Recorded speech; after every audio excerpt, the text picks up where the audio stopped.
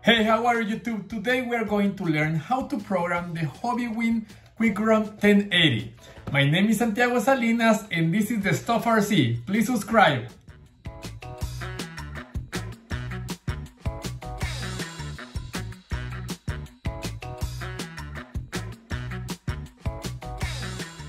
The QUICRUN 1080 is, if not the best, one of the best ESCs for brush motors in the crawler hobby.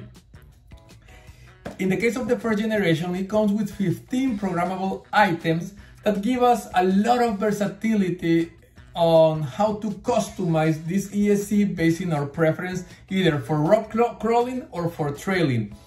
For this video, we'll use our Belly Dragger XCX10 building project. So this is the ESC we are programming today. What do we need to program this ESC? First, of course, the ESC. Then we need the program card, the wire to connect the program card to the ESC, and a LiPo battery. First, we're gonna plug this wire to this card. The slot that you need to use is the one on the left in the case of this video, and you have to make sure that actually the black wire goes to the negative symbol right here. There you go. Then we want to plug the other end into the ESC. If you notice, also the ESC comes with the same symbols you will find in the program card, so you have to follow the same logic. Black wire with negative symbol.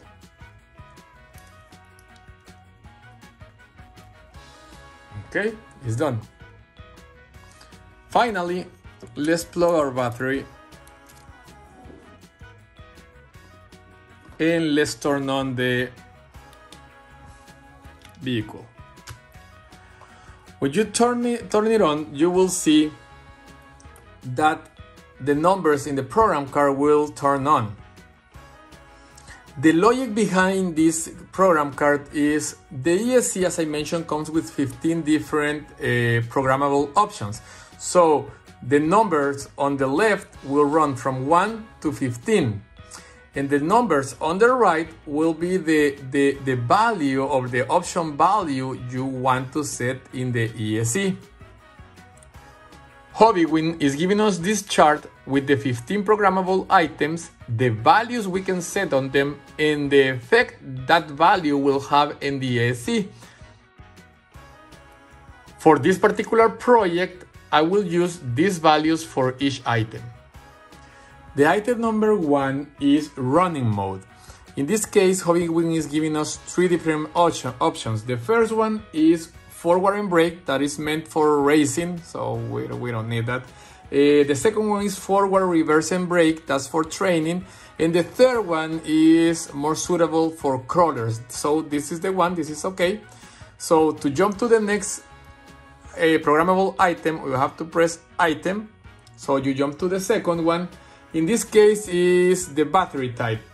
I'll be running with LiPos, so value number 1 is okay. Next one is cutoff voltage. From factory it comes with value 3. That's an auto medium cutoff that I would recommend this one in order to preserve the life of your battery. So we are good with that one. Let's jump to the item number 4. We have initial star force. In this case, from factory comes with value 3. Yet, in this case, I prefer to have 0% in order to have a better performance with the star force. Item number 5, max forward force. I want all the power this thing can give me, so I will stick to the value 4.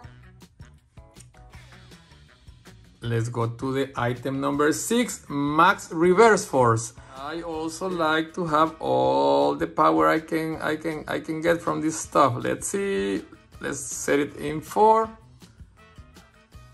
Item number 7, max brake force. Actually, it comes from factory as with the maximum value. I will stick with it. Let's jump to item number 8, initial brake force.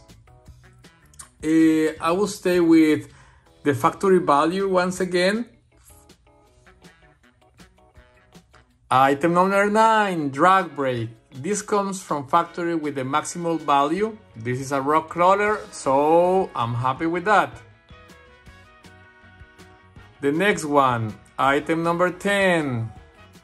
This is drag brake rate. This is how fast or how aggressive the drag brake will kick once one is active. I'm gonna leave this one in 4, which is a mid-range rate that I think is the best one. Item number 11. What is the number 11?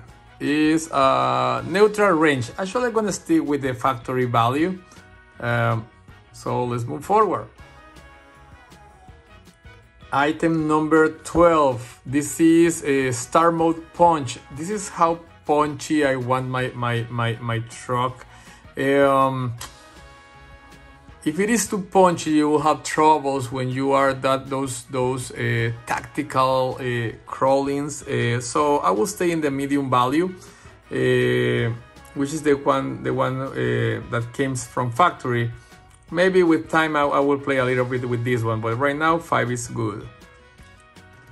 Number 13, we have the PWM frequency. I will stay in 4 since it's the one that actually came from factory. I'm not sure how to play with this setting. Then item number 14. This is the VSC voltage. In my case, you can choose between 6 volts and 7.4. In my case, with this servo, I want to be 7.4. Okay? And the last one is freewheeling. With the item number 15. With the freewheeling, what's the best way to explain this? With this one, the meaning is not that actually if you are downhilling, the truck will just start moving by itself, right? Because you have free wheels.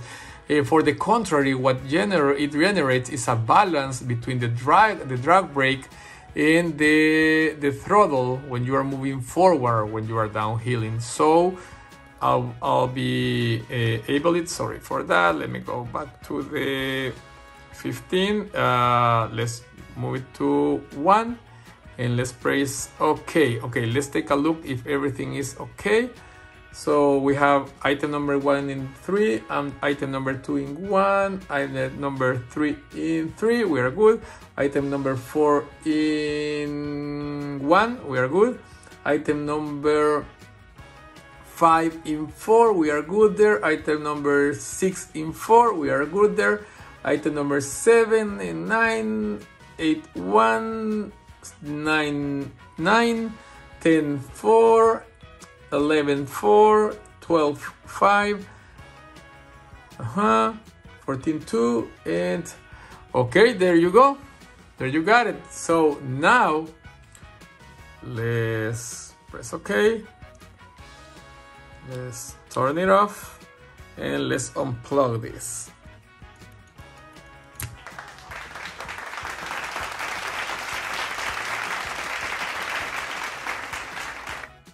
There you go, guys. I hope this video was helpful for you. As I mentioned, this logic applies for both for the first generation and the second generation of the 1080. These are the values that I think will work best for me. Yet time will tell if I have to adjust something in this truck. So my name is Santiago Salinas. This is the Stuff RC. Please subscribe. And see you next time with the final episode of this building project. Take care. Thank you.